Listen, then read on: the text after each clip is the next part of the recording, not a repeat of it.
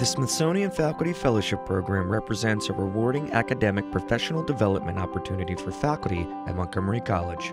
The fellowships are a product of a unique collaboration between Montgomery College and the Smithsonian Center for Learning and Digital Access. It's the first of its kind between the Smithsonian Institution and a community college. Sonja Fisher is an associate professor in the School of Education. She earned her BA and MEd from the University of Virginia. Before coming to Montgomery College, she taught in public and private schools and established an academic therapy tutoring service for students with learning disabilities. Her next project is developing a pilot program using a virtual classroom with pre-service teachers to simulated teaching challenges. In a virtual classroom, students try different strategies and interventions, get immediate feedback, and try revised strategies.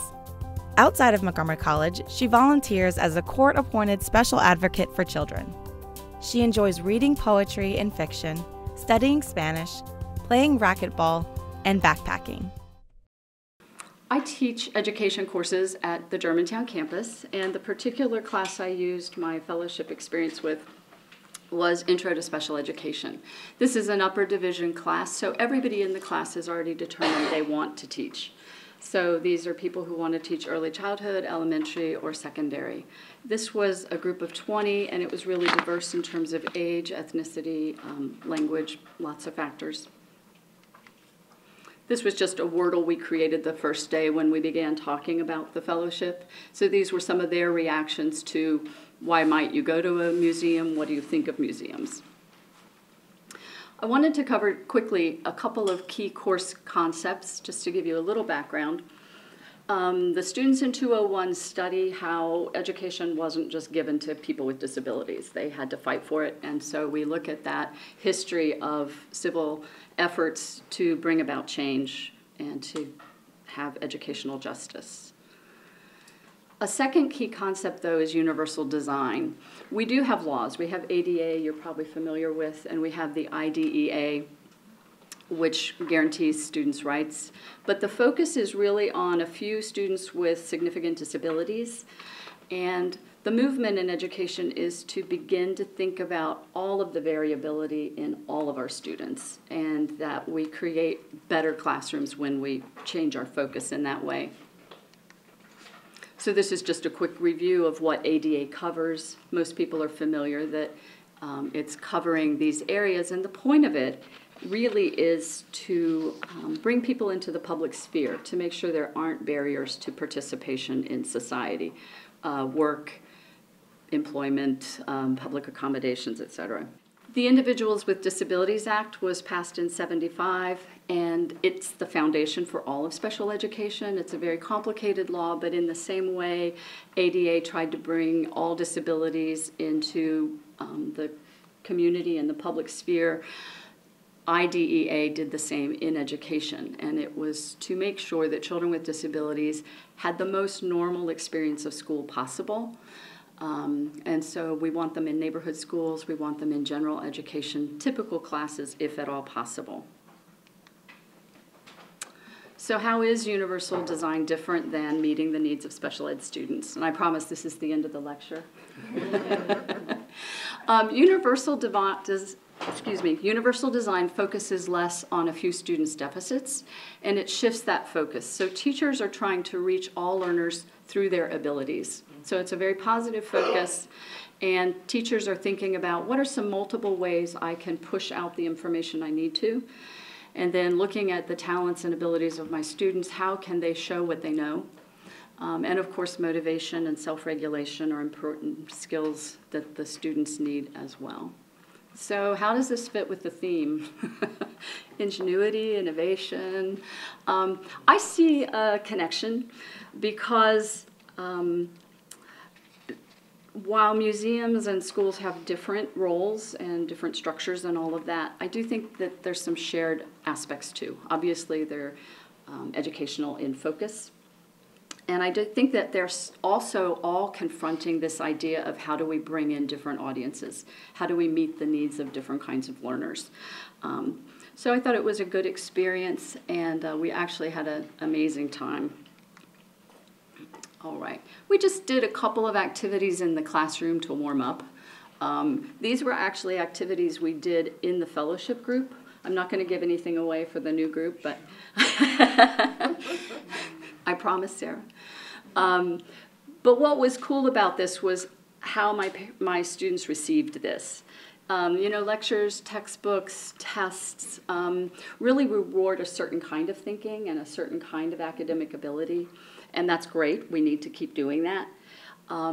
But the object-based learning approach really causes you to slow down, and I think our students really need to slow down. They're in a fast-paced world. They operate at lightning speed, and my students didn't like these activities at first.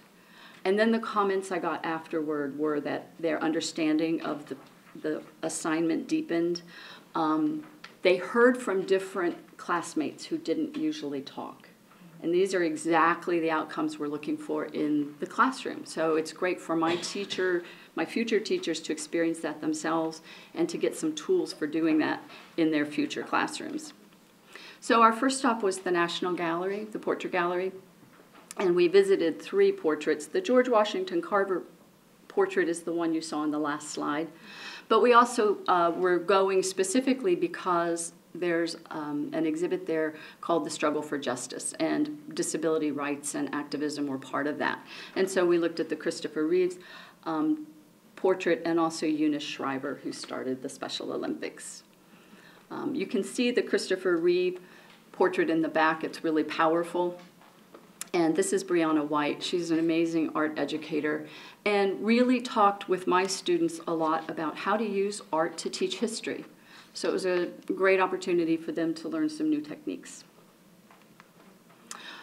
After that, we had a good day, so we stopped at the sculpture garden, and we kind of used the skills we had just learned from Brianna, walking around, you know, how would you teach about that sculpture in the background? So we talked about those kinds of things. And we also looked at it from the point of view, if you had kids with mobility issues, how would you navigate the space? Were there places you couldn't access? So we were just sort of doing some on-the-fly practice. We then went to the National Museum of American History.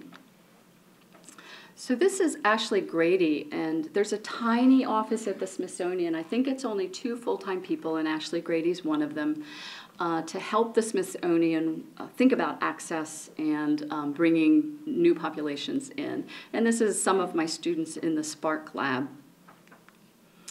So I just want to focus on 3 programs that she talked about. There were others, but these were interesting to my students. The Spark Lab, again, this lower picture is the same space.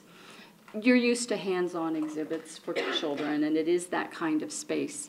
But what was interesting to me and to my students was how much they're starting to think about students with sensory impairments and intellectual impairments.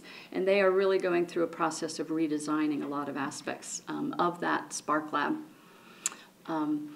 So in this picture above, you can see a person who has a visual impairment touching a sculpture. They are allowed to touch the art.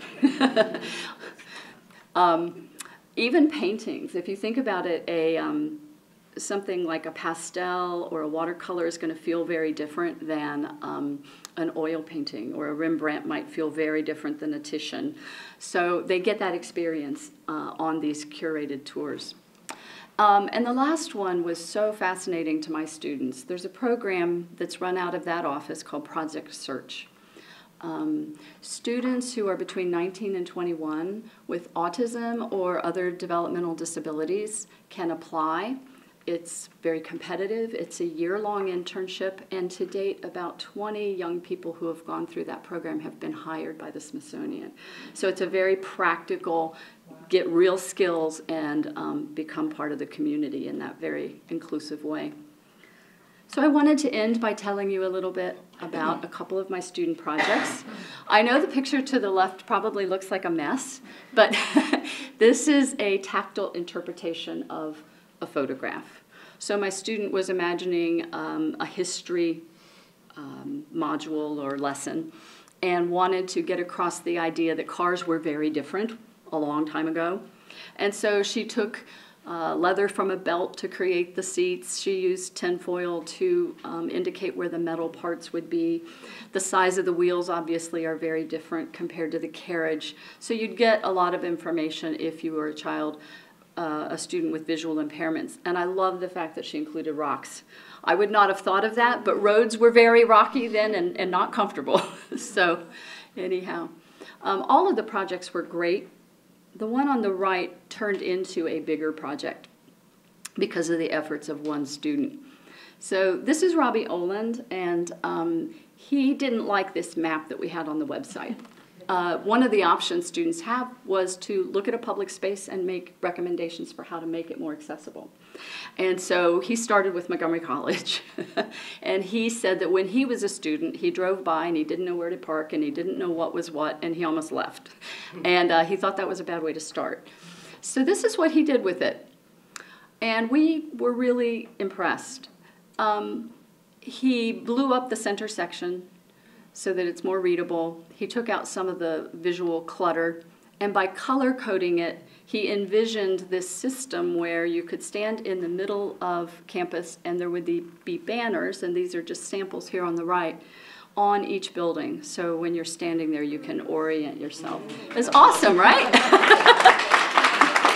Yeah, I about fell over. It was so awesome. What was really wonderful out of that experience was the students in the class started talking about their experience of our campus. Where were the spaces they didn't like to be? It turns out in the HS building where I teach, the upstairs is very smelly from the basement where the food is cooked. And what was wonderful is everybody put their ideas together. Robbie decided to continue with this and to polish it all up and put these ideas together. And he made a report. I guess I didn't have another picture. He made a report to the provost vice president at Germantown, Margaret Latimer, and she took over an hour to go through the report with Robbie and to look at his ideas. It was a really wonderful opportunity for him, and I think she really did feel like he had touched on some legitimate problems that needed to be addressed and was taking it very seriously. So I'm into 201 for the spring semester, and we're preparing to go to the Smithsonian. We're going to have a couple of different experiences than last time. Because it's our second time around, you can tweak things. My students are going to be able to meet some of those project search interns, and we're really looking forward to that. And they're going to take an insight tour. So I don't know what I'm going to get to touch, but I'm very excited. Thank you.